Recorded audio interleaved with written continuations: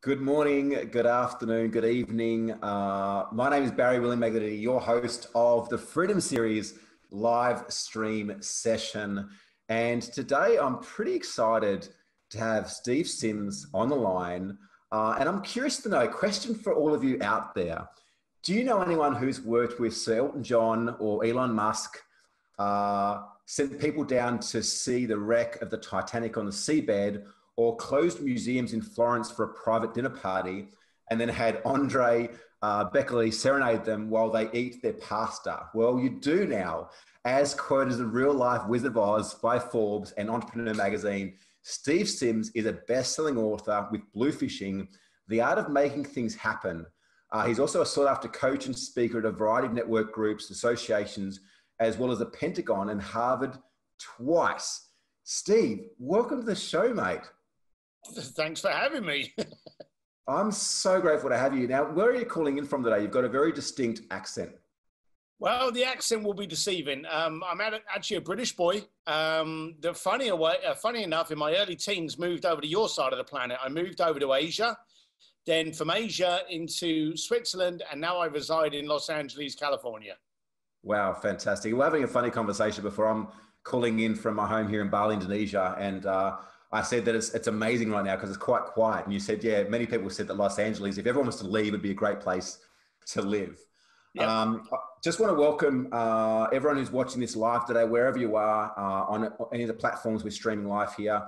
One of my amazing team members, Ruff, is on the line. He's going to be feeding through all your questions and comments. So please, let's make this next half an hour, 40 minutes as interactive as possible.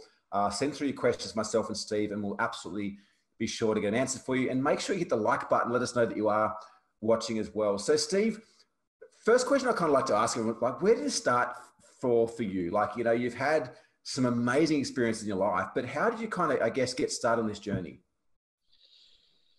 Wow. Do you know, I can name drop and give you beautiful locations and celebrities and all that kind of stuff. But the funny thing is that we're all the same. We're entrepreneurs and we don't fit until we conquer.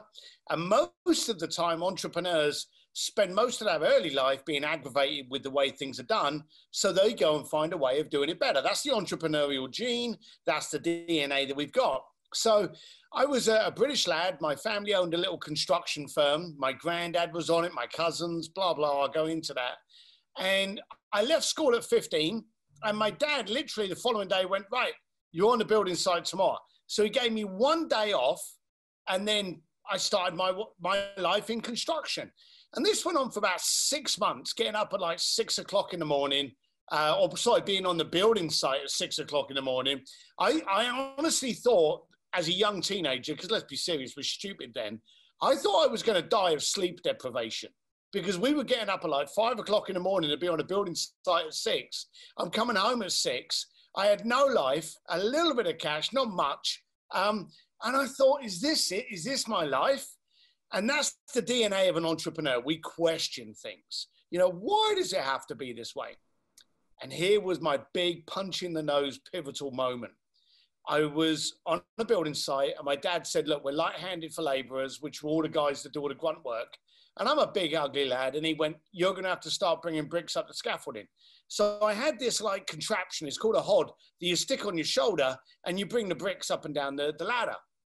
So I went to the top of the ladder, and on the scaffolding, closest to me was my dad. Next to him, his brother, my uncle. Next to him, my 2 cousins. And then next to them, my granddad. Now, my cousins were in their teens. My dad and my uncle were obviously older than everyone. And then I saw my family tree. I literally saw my lifeline. And I was like, whoa. I was just shocked. And so he yelled at me because I was stood there paralyzed. And so come tea break time, which was like 10 o'clock in the morning, this is in England and it's raining, it's cold and it's horrible. And we're all in a little, caravan with no wheels around a little heater trying to warm up with our cup of tea before we go back on the building site. And I scraggled through everyone and I sat down in front of my granddad. Now, my family, if you haven't, worked it out already from the slight bit of ginger that's left in my grey beard, we're an Irish bricklaying family. So we're not the most elegant, group in the tool shed. And so I walked up to my granddad, and he was like 7'1", big Paddy, big ass Paddy. And I sat down in front of him and I crouched down and I was like, Granddad, Granddad. And I remember to the T what I asked him, and I'm still today surprised I didn't get my nose rearranged. I said to him, Granddad, did you ever think you'd be doing this at your age? And he was trying to drink his tea, and he didn't look at me, but he blew into his tea to cool it down, and he went, son, if you don't quit today, you'll be me tomorrow. And I was like, whoa. Wow. This was like 10:30. This was a big day of metaphors that were hitting me. So I left the hut, and I'm like a, stupid little vibrant teenager. I'm like, Dad, Dad, Dad. And he's like, what? And he hated being called Dad. I had to call him Cuz, but he hated being called Dad on the building site. I'm like, Dad, Dad. And he's like, what? Shut up, what? And I went, I've got to quit. And he was like, what? And I'm like, yeah, but I went in there and I saw Granddad. I was up there on the scout and I saw my Granddad, and I walked up there and I said, yeah. And he said, if you don't quit today. And as I was ranting like an idiot on acid, Granddad walked behind me and they looked at each other. And my dad just turned around and he said, we're light-handed. You leave Friday. And I went, all right. And that was it. So between the pair of them, they kind of understood. They weren't offended. It made sense to them. Get out there, try something. But I went home, and that's where the shit hit. You see, I don't mind pissing off a 7'1" Irish lad, but never mess with an Irish mum. So when I got home and my dad told my mum what I had done, she came at me with, you think you're better than us, don't you? And I went, no. I just think I'm better than this. I want to try other things. And of course, like when you're talking to an Irish mum, no matter what you're saying, she kept going, you think you're better than us? No, that's not what I said. So sadly, I have to be honest, my relationship with my mum never has been good since that day. I think part of it, now bearing in mind, you gave a little bit of an intro. I've worked with the Grammys, the Oscars, Sir Elton John, Elon Musk. I've worked with the Pope. Anyone big, you can think of. More than likely, I've worked with them somehow, some way. I worked with Ferrari. And when I went to England and I was living in Geneva at the time, they would give me, now here's the stupid thing. I own motorcycles. I own about 12. I don't own a car. Okay, I don't want to drive a car. I don't want to be in a car. I don't like cars. I love motorcycles. Working for Ferrari, they used to go, right, whenever you travel, let us know in advance. We'll give you a Ferrari. And I'd be like, nope, it's okay. I would literally rent motorcycles. And so one day I actually landed in England and I went over to the headquarters of Ferrari in Egham, got a Ferrari and drove it down to my dad just for my dad. Okay. And I went there because he liked sports cars. He saw the car and literally turned around. He went, oh, that's a beautiful Lotus. And I went, it's not a Lotus, Dad. It's a Ferrari.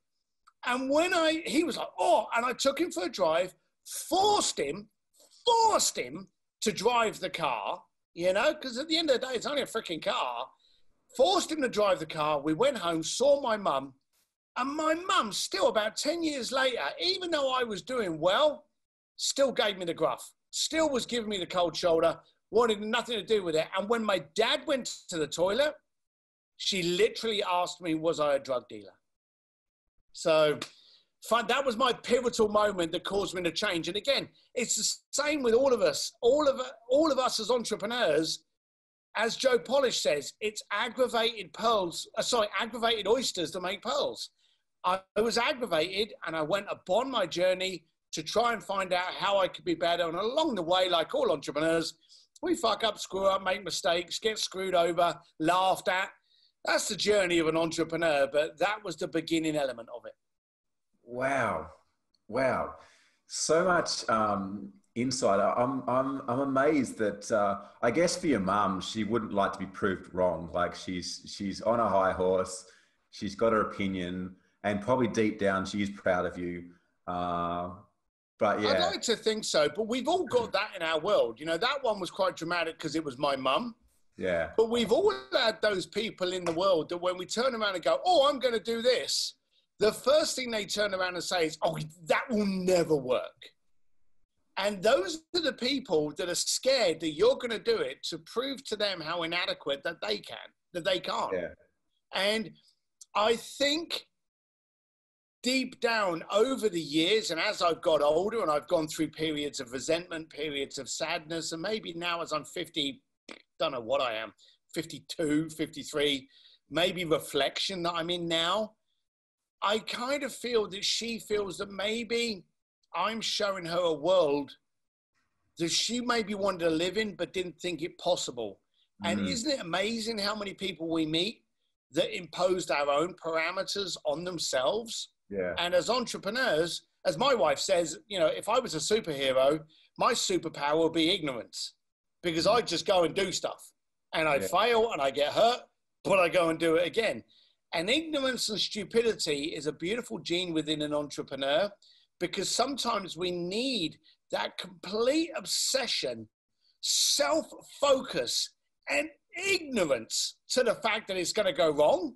Yeah. To actually be able to achieve what a lot of people, and I'll ask your audience this, and you, how many times have you done something and either someone's turned around and gone, how the hell did you do that? Or even you, in the dark of night, sitting there with your old fashioned, and I have to apologize to everyone, it's like 7 o'clock in the evening here in Los Angeles, so this ain't iced tea. I'm enjoying an old fashioned. But how many times you sit there and just go, I can't believe I just pulled that off. Yeah. How did I pull it off? And it's that passion and ignorance. And those two together, that's nuclear. But I think that's why we do it as well. That's what drives us is, you know, going up against the impossible and finding a way through. You know, like you look at us as human beings, I think that we're far more powerful than we ever give ourselves credit for. And yet, unless we push the status quo, unless we push or move towards something that we deem and see impossible, how will we ever know otherwise?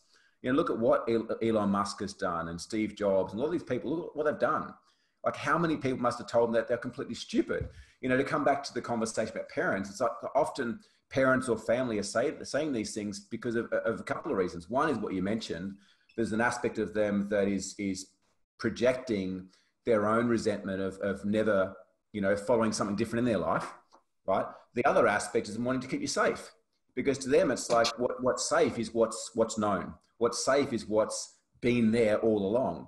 What's unsafe is you going out there and quitting as a bricklayer and doing something different. That's what's unknown.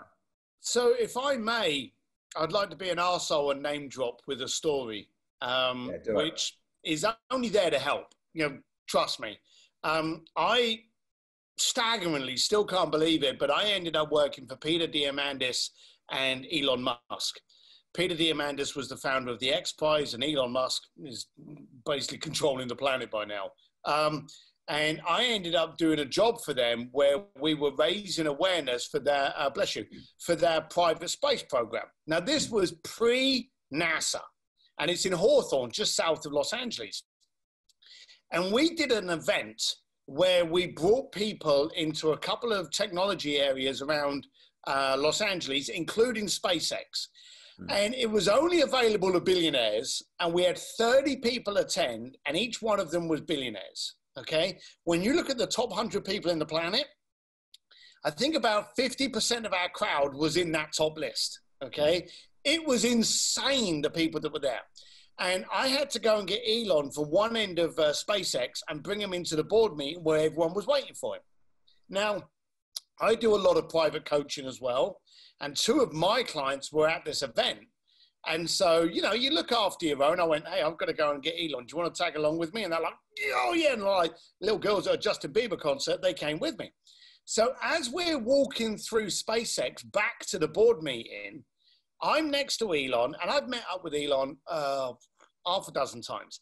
Not the most personable guy on the planet. And next to me are my two guys. One of the guys next to me is just happy that he's walking down SpaceX with Elon Musk. All right. The guy on the far end is giggling, like trying to get a conversation going with Elon. And he's throwing everything. So how did you do that? What did you think about it? How did that work? And just being ridiculous, you know? He was getting close to the point of me having to lean over and go, hey, calm yourself. You know, he was getting close to that when the next bombshell came out of his mouth. Now, if you remember, NASA used to publicly humiliate Elon when he was doing the private space program. They used to literally go, there's no room for someone that's uneducated in this world to enter into the space industry. They were bastards to Elon Musk. Now, they're his biggest client and the only reason we're actually doing any form of transportation up into space. So my client turned around and he said, how do you feel that NASA, and at the time it was rumored, there was a team that NASA built just to basically attack anything that Elon did. It's never been proved, but there was a rumor that they actually instigated this team. And so my client pulled it out and went, how do you feel about this? Elon didn't even get put off his stride, didn't even look over to my client, but uttered the words, literally just turned around and said, hey, they'll always laugh at you before they applaud. And that was it. And I was like, whoa, that's pretty good. It even shut this kid up, which I'm happy about. But Elon Musk, there's a lot of people out there that look for the glory. You know, let's call it as it is. You know, like Richard Branson, he'd go to the opening of a Dunkin' Donuts if you paid him enough. You know, he loves that. Okay, Elon doesn't care. He has no care what you think of him. He cares about what he does. And so I kind of look towards that kind of person. And I think most entrepreneurs, we thrive not on the money, but on the challenge. Yeah. If you want to, I've often joked, if you want to see an entrepreneur go bankrupt, walk up to him and go, hey, I bet you can't do that for $100. And then watch him get so giddy about the challenge, he'll spend 10 grand on doing it. When I spoke to Peter Diamandis, he did the X Prize for the first reusable space vessel to go up, orbit, come back, refuel, and go back up again. And then it was bought out by Richard Branson. You know, we know that story. He paid $10 million as a prize to the first person that did it. Now, everyone knows that Richard Branson owns the Virgin Galactic, which was the first reusable rocket. They don't know that it was Burt Rutan that actually built it. What they also don't know is that Burt Rutan spent $90 million on building that vessel to win 10. Now, he won. Think about all the others that failed that never even got a freaking shout out.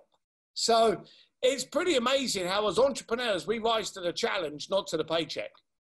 It's so true. Like I was just giggling because I was remembering all these moments of myself. I've been in that. And often I'll even bet myself. Like I don't even need outside stimulation. Like I bet myself something and again, we'll spend thousands of dollars to make We've all done it. Yeah. We've all been there.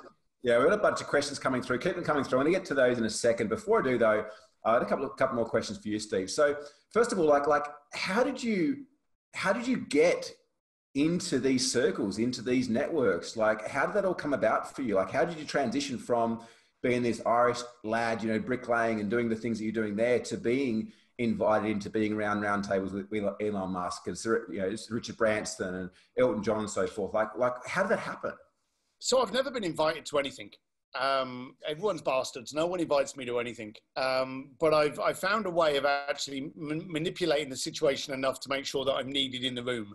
I started life realizing in England that as a you know, big, thick Irish lad riding around on a motorcycle and being poor, you know, the classic cliche about you are the 5 people you associate with.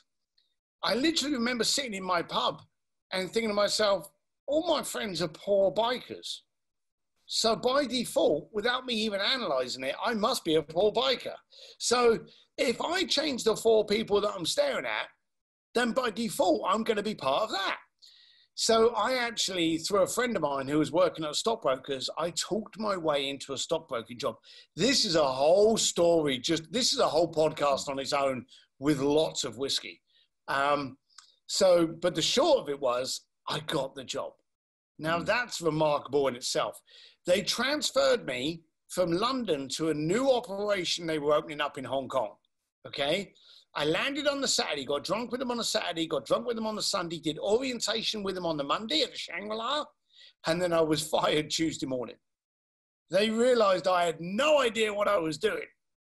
Now, I was hoping that by getting there, they would then start training me. And they decided to just cut me loose. So in a very, very dark moment, I was in an area called Wan Chai in the very early 90s, which was a seedy. If any of you know Wan Chai, then you know what you are. It was the rough end of Hong Kong with all the dodgy girly bars and all that, and I'm in the middle of it. And there were some decent bars there, but not many. And I ended up being a doorman on one of them, thinking my life was over. But one thing happened, and again, this is the entrepreneurial journey. Whatever's thrown at us, we kind of clear away a little bit of the dirt just to see if we can find a sparkle of diamond. Now, I'm on the door of a nightclub. I've traveled from my girlfriend. I celebrate 33 years married to her today, on Friday, okay? Wow. So I've been with her a long time. I've lied to her twice in my life. Once when I was in Hong Kong when I got fired, and for 6 months I told her that everything was good, okay? And the second time was when I took her out for a surprise on her 50th birthday. Never lied to her other than those 2 times. And it still kills me, but hey-ho, that's, it's the facts are the facts. I didn't want to own up to it. But when I was on the door, I suddenly started seeing people coming towards me, and I would play the game. And we all do this as entrepreneurs. I want to be him. I want to be him. That douchebag in the Ferrari, I don't want to be him. That guy over there trying to show off, a fake Rolex, I don't want to be him. But that guy there that's just having a nice conversation with 2 very nice girls, I want to be him. And I remember the turning point. There was a bit of trouble in the bar. I had been called into the bar. The trouble had got sorted. I didn't even know where it was, but I'm now at the bar and I'm off the door. And there's one of the waitresses in there that I knew. And there had been a bunch of guys that I'd regularly seen come in, always polite, always nice, all very well turned out, never showy, always respectful, quite chatty on the door, never ever would have any trouble with these guys. And they had corked up with a couple of girls that were absolutely cracking at their table. When you've got a private table and the drinks are flowing, it's a magnet. So the girls came over, they're sitting with them. And I saw these group of guys and these girls, I didn't really pay much attention to the girls. They were those kind of girls. But these guys were just having fun. They weren't all handsy. There was nothing going on. They were more than likely going to go home alone because they did every other time because I used to see them leave, But they're in there with the girls. And the waitress, the hostess, walked over and she put the little leather wallet, the little leather wallet with the bar tab in it where they need your credit card. She put it on the table. And then she went, oh, thank you very much, guys. I hope you had a good night, and came back to the bar where I was stood. Now, they hadn't seen her. Now, fair enough. It's loud music, dark lights, pretty girls. But the guy turned around and saw it and leapt up. Now, I was the doorman. I was cold stone sober. So anyone moves quickly in a club, it gets my reaction. So I quickly looked at him thinking, what is he doing? Is he going to argue about the bill? Is he going to argue about the tab? And he went, excuse me. And he didn't want to touch her. So he wasn't mauling. He was like, excuse me. And so she turned around and he went, I am so sorry. I didn't see you put this down. Thank you so much for looking after me. Gets his credit card out of his pocket, shoves it in there, didn't even look at the tab. Now, anyone that's worked in nightclubs knows this, and anyone that's been to nightclubs knows this. The more you get drunk, a couple of extra drinks are put on that tap. Big surprise. I don't want to upset anyone, but that's what happened. I thought to myself, this guy, one, he treated this girl with such respect and was seriously apologetic that he hadn't paid her the consideration of gratitude. That impressed me.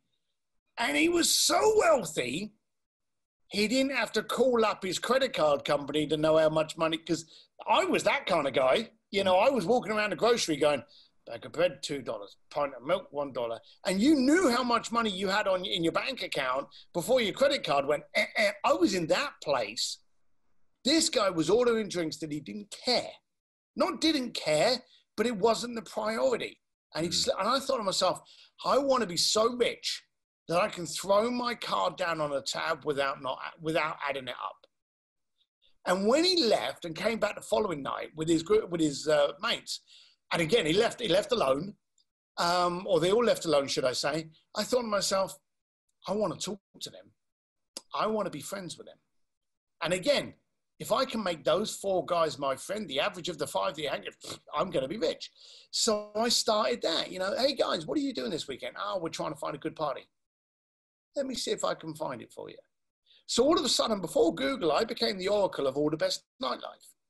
And then what I started doing was I started taking over the clubs on quiet nights and inviting the database that I had invited and that I had started to get to know. Then I started taking over penthouses, mansions, and all of a sudden I started working for Formula One teams, the Grammys, the Kentucky Derby. So before you knew it, I just thought, where's the next level? Where's the next gauge? And it was literally just moving. Great apartment with a view, penthouse with a view. You know, it just constantly went up. And that's how it started. Before you knew it, I had a Rolodex of people that I was solving. And that's the key. I was never selling anything. I was solving your party requirements. And people would say to me, oh, you know, I'm going over to Switzerland or I'm going over to London. There's this club, Tramps. I've never been out. Can you get me in? And I'll be like, sure I can. It's going to cost you $1,000, but, you know, I'll sort it out for you. And they would literally just stroke me $1,000 because they wanted someone else to be in front of the humiliation. And that's how it grew. Wow. Such a fascinating story. And I remember having a podcast interview with Ray Blakely. He said there's 2 types of entrepreneurs. There's the entrepreneurs that go out there and create things, right? And like your Elon Musks, your Richard Bransons and so forth. They create something, Henry Ford. And then there's entrepreneurs that just find problems to solve or notice things in their life. Like for you, it was like you had this dream, this desire to surround yourself with people that could lift up your experience of life. And you noticed that, and it wasn't just the fact they had money, it was the way that they were respectful, the way that they treated people, which aligned with your values, that it's like, hey, I need to just be mates with them. Now, at that point in time, there was no idea where that would grow to. But again, you seized the opportunity and you kept following your nose and kept, I guess, stepping on stepstone after stepstone until you eventually ended up here today. Huge wealth of knowledge, massive network, and have lived some pretty phenomenal experiences. I've got some questions here, and if you're watching live, welcome. Please hit the like button. Let us know you're watching. Richard from Brisbane says, could Steve talk about his favorite mindset criteria for achieving big logistical projects like the one in the Vatican or Everest? Oh, that's very easy. And I'm going to answer it with a story, if I may. Yeah, please. All right. So I had a client of mine that wanted to take his fiance and his mother-in-law, well, future mother-in-law and father-in-law, to a dining experience in Florence. Keyword experience. That's what I latched on. And I was actually working in Rome at the time, working for the Pope situation. And so I was already in Italy. So I was like, yeah, fine, I'll go and do that. So what we did was I made a few phone calls. Anyway, come to the Wednesday, I had the client picked up outside the Savoy in Florence in a horse-drawn carriage, taken down through past Palazzo de Vecchio, past Diamo, past the gates of the Accademia di Galleria. Client jumps out, bangs on the door. Everyone in the carriage is looking at him like he's a psychopath because it's like 9 o'clock at night. Bang, bang, bang, bang, bang. All of a sudden, doors open up. I had set up a table for 5 at the feet of Michelangelo's David in Italy. I had taken over the entire museum. And then while they were eating that pasta, I had a string quartet playing. And then halfway through, I had Andrea Bocelli come in and serenade them. Okay? Here's the story. Here's the important, that's pretty impressive. But the life lesson came what happened at about 6 o'clock that evening. I knew very powerful people that can make things happen by a text or a phone call. Okay. I'm a great believer that if you get a no, you're asking the wrong question or more times the wrong person. Okay. People with no power say no all day long. Okay. So that's what I learned. They put this curator in charge of looking after me. And this curator To him, the academia was a sacred place. To me, it was a venue for a dinner party, you know? And he looked at me just like this flamboyant American kid that was just spending rich people's money.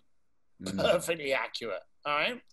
So that night, about 6 o'clock, I was chatting with Veronica Bocelli, Andrea's wife, while Andrea is with the piano and his son, who was the pianist, just warbling and warming up and checking up with a reverb. It was an amazing scenario, you know, one that gave me goosebumps that I had pulled off.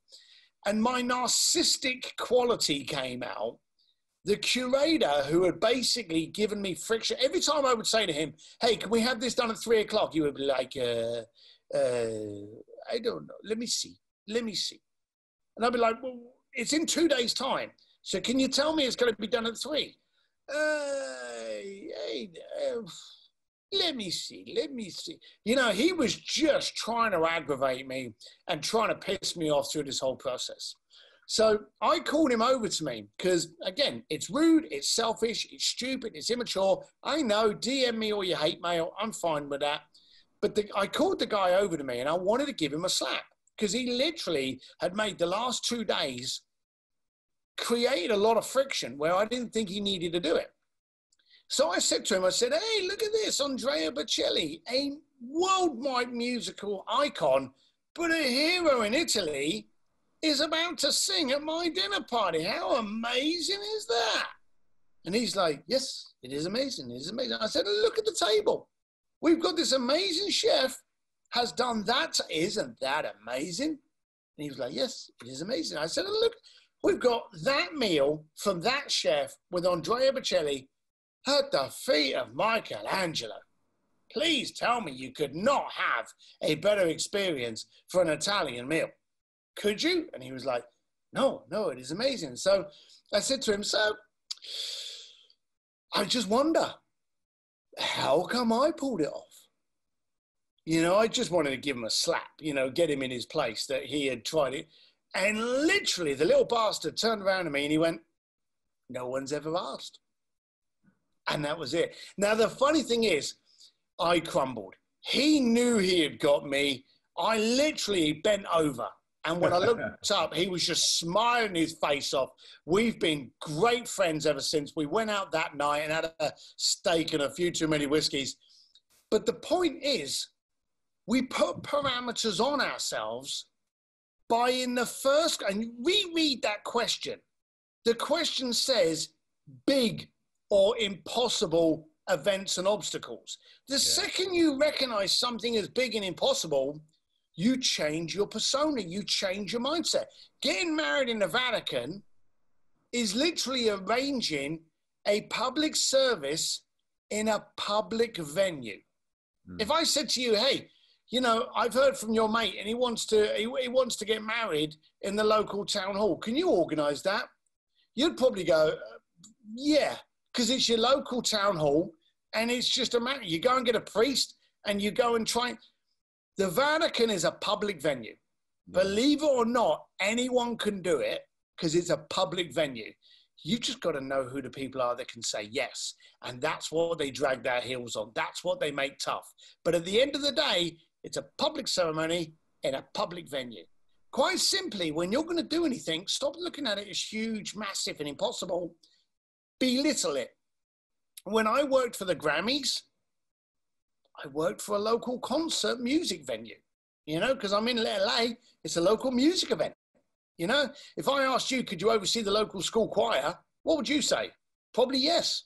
Yeah. If I asked you, can you oversee the Grammys? You'd probably be like, oh, no. But again, it's just a local music event. Yeah. Belittle the concept of what it is you're getting and you'll find you'll go further. Why should you be the one that says that it's too hard to achieve? Why should you be the one that says it's impossible?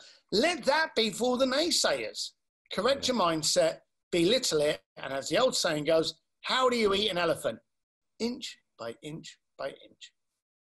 Gotta love that, Steve. It's like, you know, such a beautiful story of how our perceptions create our reality, you know, and I want to touch back on to where we started with this as well. And the conversation I had with a friend yesterday here is that often we put these people on pedestals, or we put situations in these boxes that we deem, big or impossible. The reality is it's our perception, right? We are all the same. You and I are no different. Neither is anybody else watching and listening to this right now, regardless of how much money they have in the bank, regardless of what they've done in life. The difference between us is simply the decisions that you've chosen to make, right? The decisions you've chosen to make, the actions you've chosen to take, which has got you to where you are right now, which has got me to where I am right now. But the reality is we both start off with the same opportunities. Yet our perception, right, does create a reality, either one of which can be scarce or one of which can be abundant. I guess the beautiful thing is that, where you are right now has been a culmination of 52 years worth of decisions. For me, it's been 35 years worth of decisions, right? Regardless of whoever's watching this right now, whatever situation you're in, whether it be shitty or amazing, like, you've created that. And if you've created that, you've also got the power to create something else.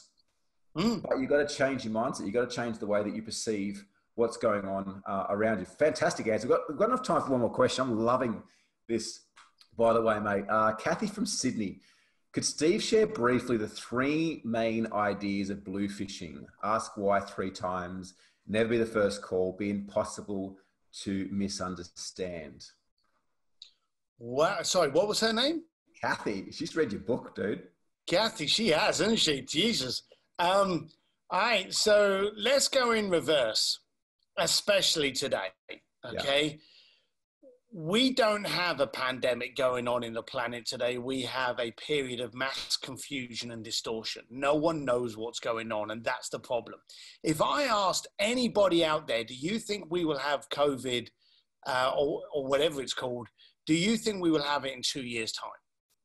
I can't believe there's anyone that would be out there that would say, yes, we would. They'll be like, oh no, there'll be a vaccine, it'll be gone. Oh, it would have, we'll all become immune, whatever. We don't think it's going to be here to stay. But at this moment in time, that's not what's upsetting us. What's upsetting us is we don't know when it's going to stop. If I literally said to you on October the 1st at 9 a.m. in the morning, COVID's going to disappear, you would literally turn around and go, well, I've got to redo that bathroom. Oh, I've got to strum up on my guitar lesson. We would plan accordingly, but we have no idea. And that's what's upsetting us. So today we need transparency. And in business, we've needed it all along. And as we get more confusing with the illustrious life we put on Instagram and all of these kind of ways that we portray that our life is way more superior to yours, the bottom line of it is we're losing that connectivity. We're losing that relatability. So I've always said there's a difference between being easy to understand and impossible to misunderstand. When people meet me, literally 9 out of 10 meetings that I've gone into, I've walked into, leather jacket, black t-shirt, black jeans, and a crash helmet in my hand. Hello, ladies and gents. Right, let's get to it. Crash helmet's on the table. Let's get going. You're not retaining me to sleep with me. I'm not a prostitute. You'd pick someone far more attractive than me. I'm there to solve your problem. I'm there to provide the solution. So let's not worry about how attractive I look. Let's worry about what I bring to the table. That directness has lost me deals and it's gained me 20 more. And do you know the beautiful thing? We actually have to disperse a lot of energy in the day. Me and you, we've just met each other, okay? Now, I will tell you, I'm loving the questions, I'm loving the energy, but at the end of this conversation, I'm going to be a bit tired, because we would have had this interview, and then I'm at the end of the day, I'm drinking my old-fashioned. You're going to be the hay that breaks the camel's back, and I'm going to be all sleepy for the rest of the night. That's a given, okay? Why should I spend any of my energy in the day trying to be someone I'm not? I don't want to confuse you. Let's ask this question. Have you ever done business with anyone that you're confused with? No. Confusion is the big C of business. The big C of life is cancer. The big C of business is confusion. Never confuse your prospect. Show them who you are, and what you do. You do that, you've educated your prospect as to make a decision as to whether or not they get into your sandpit. So that's the element regarding the clarity. Then we go into the I think it was the three whys. Is that correct? Well, never be the first call. All right. Okay. So I'm going to go into the three whys at the end for a story. Okay. If I may, I need your permission. Of course you can. All right. Okay. So and this is probably a perfect example. If I had contacted you 2 weeks ago and gone, hey man, I want to be on your podcast. I'm a big deal. Would you have had me on your podcast with that intro? Possibly not. You might not have made it past the screening. Yeah, pretty much. So let me do, and I've done this on stage before. Picture this. You walk into a bar, okay? And I walk up to you and I go, hey, how you doing? I'm Steve Sims. I've worked with Elton John, Elon Musk, the Pope. I've made some shit happen. I'm quite a big deal. How you doing? And I stick my hand out to shake your hand. What is your response? I'm going to stick my hand out and shake your hand. Are you? You're going to punch me in the nose and call me an arrogant prick? Depends how many drinks I've had. Yeah, bingo. It's an arrogant way of introducing yourself, isn't it? It's precocious. It's self-promoting. I guarantee you there's a lot of people out there listening. If they were just listening to that example or heard that in a pub, they'd be like, oh, that guy's a prick. Yeah, he's full of himself. But let's change the situation. Let's change the narrative. I walk into a bar and I ignore you. Why shouldn't I? I don't know you. I walk to the end of the bar and I order my old fashioned.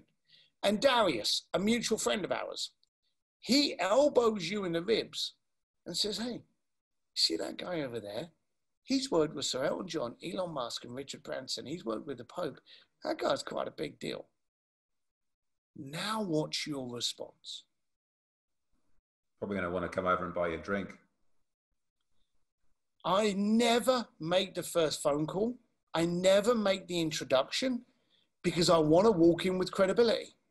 So when I wanted Andrea Bocelli, I had never worked with Andrea Bocelli before, but I've just finished working 8 years for Elton John. So I got Elton John to phone up Andrea Bocelli. You think Andrea Bocelli's going to want to work with me when he gets a phone call from Elton John? Mm. So that's an exasperated experience. Look at who you know on Facebook and who you're trying to get hold of. And then look at who their mutual friends are and then pick one of those to make you the introduction. When you are introduced by someone that they class as credible, you walk in with power already. So never be the first call. Always get someone else to do it first. Okay? Yeah, love that. Now, the last one. And it was it Cynthia? Kathy. Did I get it? Kathy. Sorry, Kathy, I apologize. All right, so I'm going to give you a story now as to why you need to ask why 3 times. I want to solve your core problem, but you're one of these weird things called a human being.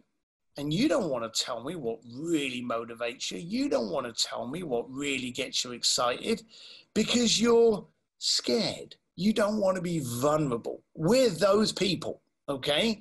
We're very primitive. We are the slowest evolving technology in the planet. The bloody toothbrush has evolved more than human beings over the same period of time.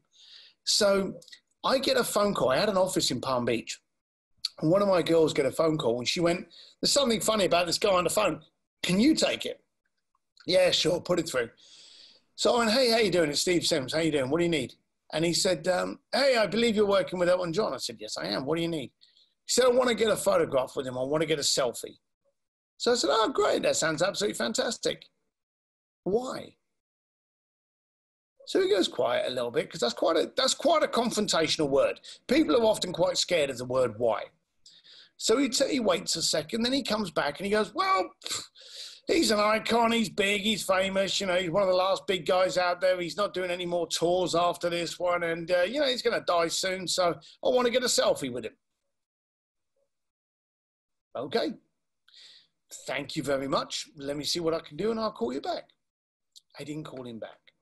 Okay. There was no depth to the request. It was all superficial. So a month went by.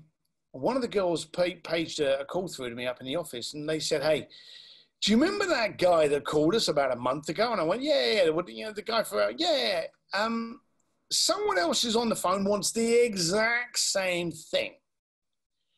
I'm kind of thinking it's his mate that's trying a different angle because you've ignored him. Can I put it through to you? And I went, yeah, put it through to me. So I'm thinking it's a mate of this guy. All right. So this guy gets on the phone. He says, hey, how you doing? That's Steve. Yeah, this is Steve Sims. I believe you work with Elton John. Yeah, I work with Elton John. Yeah, I want to get a selfie with Elton John. I want to meet Elton John in Hollywood. I said, oh, that's fantastic. Why? And he goes quiet. And then he turns around and he says,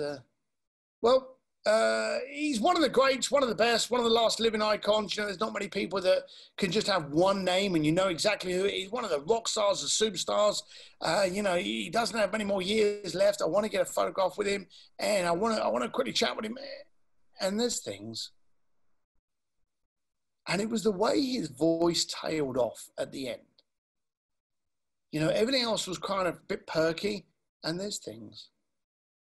And I went, what things? Real quiet. As Chris Voss says, your midnight DJ voice. What things? Shut up. Leave it alone. Let him answer. And he came back to me as a different person. He came back to me and he went, my dad used to take me to school. Every day he would drive me to school. Every day he'd be there to pick me up. And we had this old shitty car and it had a cassette in there and it was broke. We couldn't get the cassette to eject. And it was Elton John's greatest hits. And on the way to school, we had Elton. On the way back, we had Elton. And do you know what we did from the early ages? We used to sing our hearts out to whatever Elton was singing. I knew that cassette backwards within my first 3 years. And he got a new car and it had a DVD player in it. And do you know what my dad did? He bought Elton John's greatest hits and continued the trend. On the way there, we would sing Elton John. On the way back, we would sing Elton John. And then I went into high school. And in your high school years, you hate your parents. They're no longer cool. My dad would sing Elton John, and I would ignore him. I would be looking out the window, maybe humming sometimes, but I wouldn't let him see me hum. But he would sing Elton John all the way there and all the way back until finally I had a car and I didn't have to go with him anymore.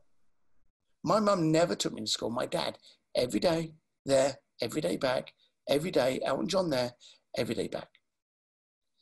Now, my dad's been dead about 25 years. But every time I'm driving to an appointment, driving down the highway, driving my kids to school, whatever, and the radio's on, and Elton John comes on the radio, my dad is sat in that passenger seat next to me, screaming Elton John, singing his hearts out to those lyrics. I want to meet Elton John and thank him that for 3 minutes, every now and then, he brings my dad back to me. That's the why. Now, if any of you are out there slightly tearing up, I have tried to resist. That happened 7 years ago. I still cry my shit out every time I tell that story. I introduced him to Elton John, introduced him on a small premise of that story. He told the story. They both cried and hugged. And I'm not kidding you, there wasn't a freaking dry eye for like 5 feet around those people. If you can get to the core to understand what really is motivating the question, not superficially, because we've already realized we parameter that. We go, well, I'd really like to do this. We don't want to sound stupid. We don't want to sound an idiot and tell you the real reason. Use your Sherlock Holmes. Ask them why 3 times to get down into that core and understand the real problem that you need to solve, the real why as to what you're going to provide. Kathy, I hope that answers your question. Kathy, fantastic question. Steve, man, what an incredible last almost hour it's been chatting to you. I've thoroughly enjoyed it, and there's been so many amazing points that you've shared today, which I really hope resonated with each and every one of you guys that are watching, whether it be live or on the recording as well. Please show support. Start a watch party, share this across your feed, because there's a lot in what's been shared today that I think can cut to the core of what's really going on out there for entrepreneurs and help them to accelerate and move forwards. And Steve, you're a testament to that, mate. You're an amazing human being that I can tell has made a huge impact on so many people's lives. So thank you so much for being here today. Thank you everyone for watching, and I look forward to seeing you on the rest of the Freedom Series sessions. Steve, dude, thank you so much. It's been a pleasure. Thank you very much for having me. Thank you so much for tuning in to this episode of the Game Changers podcast. There's a couple of things I'd love you to do to help us and help yourself to spread the message further. Make sure that you like the Game Changers on Facebook, Instagram, YouTube, Twitter, LinkedIn. Please subscribe by clicking the link below to ensure that you keep up to date with the weekly episodes we share here at the Game Changers podcast with amazing entrepreneurs and business owners around the world. And of course, like if you're in a position where you may be overwhelmed with business or looking for a way to grow faster, more effectively, and you realize that the key to success is being surrounded by amazing people who have been there and done that before, I'd like to invite you to apply to have a game plan session one-on-one with one of my team here at the Game Changers. There's no cost. If you get through, all that we ask is that you are doing a minimum of $250,000 per year to really be able to utilize the strategies and tactics and the mindset shifts that we share with you, that you're coachable, that you're a decent person, and you're willing to take on board some advice. If not, that's totally cool. But I know for me, I wouldn't be where I am right now without the support of so many mentors and coaches and resources along the way. And I'd like to pay that forwards and give back to you the opportunity to work with us one-on-one for free to put together a customized game plan. And the reason we're doing this is a couple of things. Number one is that sometimes it's just the smallest thing that can make the biggest difference. And I think that entrepreneurs and business owners have the opportunity to change the world. And if we can maybe help you to make the smallest shift to change your life and your world, you're changing ours in return. The second thing is that we are always looking for amazing clients to work with and to welcome into and invite into the Game Changers community. And so if at the end of the call, you do feel that there's a huge amount of value there, that we feel that there's a great values fit there, we can have a conversation about working together. But this game plan call, there's absolutely no obligations to work with whatsoever. Allow us to help you with the years and years and years of knowledge that we have in growing and scaling great companies. And I think that business owners are the future of the world. If there's a way that we can help you to create a better business, more profit, more fulfillment, more fun, I would love the opportunity to do that now. So click the link below, book your game plan session, make sure you follow us on social, and start to date with the latest episodes of the Game Changers podcast. My name's Barry William McGlady. Thank you so much for your support and look forward to seeing you next one. Bye for now.